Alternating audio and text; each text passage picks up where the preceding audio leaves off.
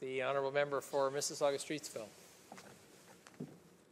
Merci beaucoup, Mr. President. Thank you very much, Mr. Speaker. It's my pleasure to rise and speak today on Bill C-23, the Fair Elections Act, which has been introduced by the Minister of State for Democratic Reform. Mr. Speaker, the Fair Elections Act will ensure everyday citizens are in charge of democracy by putting special interests on the sidelines and rule breakers out of business. The bill also makes it harder to break the elections law. It closes loopholes to big money, imposes new penalties on political imposters who make rogue calls, and empowers law enforcement with sharper teeth, a longer reach, and a freer hand. The Fair Elections Act will protect voters from rogue calls with a mandatory public registry for mass calling, prison time for impersonating elections officials, and increased penalties. It will give more independence to the Commissioner of Canada Elections, allowing her or him to have control over their staff and investigations, empowering the officer to seek tougher penalties for existing electoral offences, and providing more than a dozen new offences to combat big money, rogue calls, and fraudulent voting. It will crack down on voter fraud by prohibiting vouching or voter information cards as the only acceptable forms of ID. It will make the rules for elections clear, predictable, and easier to follow. It will ban the use of loans, which are often used to evade donation rules. It will repeal the ban on premature transmission of election results, upholding free speech and the realities of technology and communications in the 21st century. It will provide better customer service to voters and establish an extra day of polling. In the case of disagreements, Mr. Speaker, over election expenses, it will allow a Member of Parliament to present the disputed case in the courts and to have judges quickly rule on it before the Chief Electoral Officer seeks the MP suspension. But what I want to really focus on today is something that I know my colleagues in this House are concerned about. We've all seen how big money can influence elections in other countries, and that is something that our government, this government, is committed to preventing in Canada. Our government is pursuing a principled agenda to strengthen accountability and democracy in Canada. It was our Conservative government that instituted a ban on union and corporate donations to political parties, and this total ban will remain. The Fair Elections Act will reduce undue influence, both real and apparent, of wealthy interests in the political process. The current rules on political loans do not meet the high standards of accountability, transparency, and integrity that is expected by Canadians. With the introduction of the Fair Elections Act, we are building on our flagship Federal Accountability Act by bringing greater accountability and transparency to political loans. Everyday Canadians are expected to pay back their loans under strict rules, and the same should apply to politicians. Big money from special interests can drown out the voice of everyday citizens. That is why Canada's laws strive to keep it out. The Fair Elections Act will ban the use of loans to evade donation rules.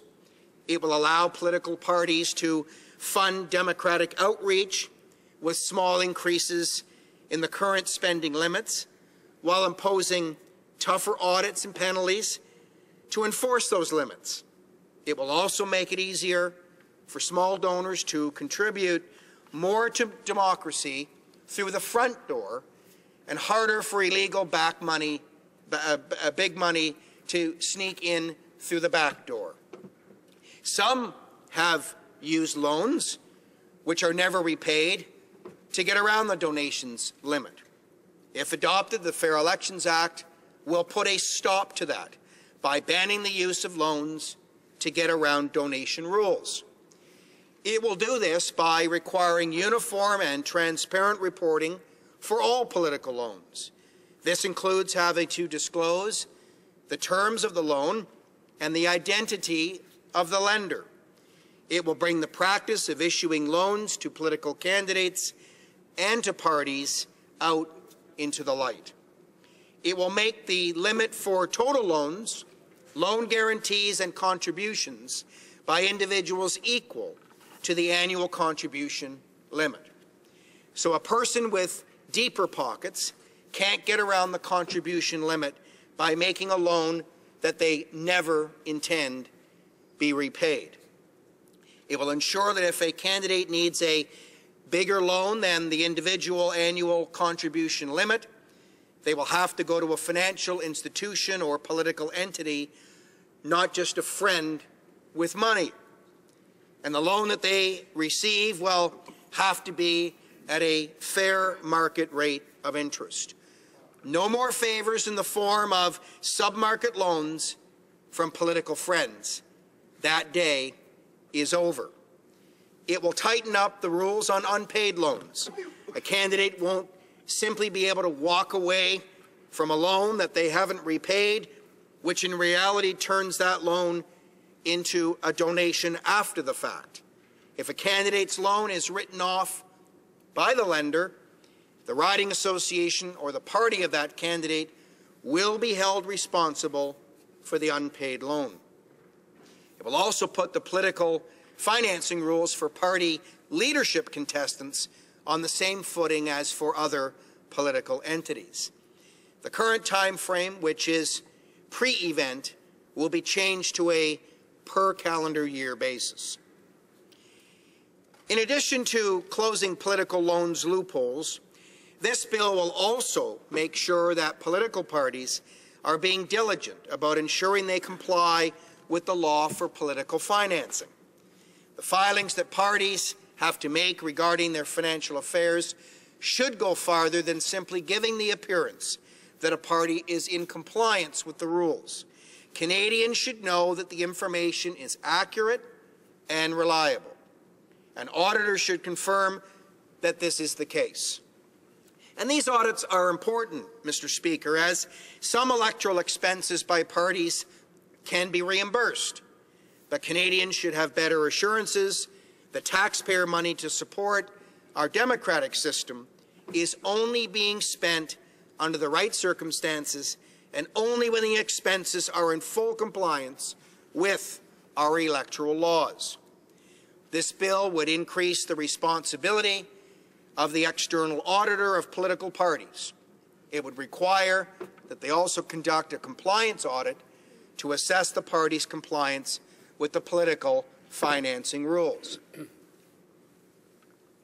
The Chief Electoral Officer would have to consider the auditor's assessment of whether a party has complied with the political financing rules in the Elections Act before he or she could certify that the party's election expenses are eligible for reimbursement.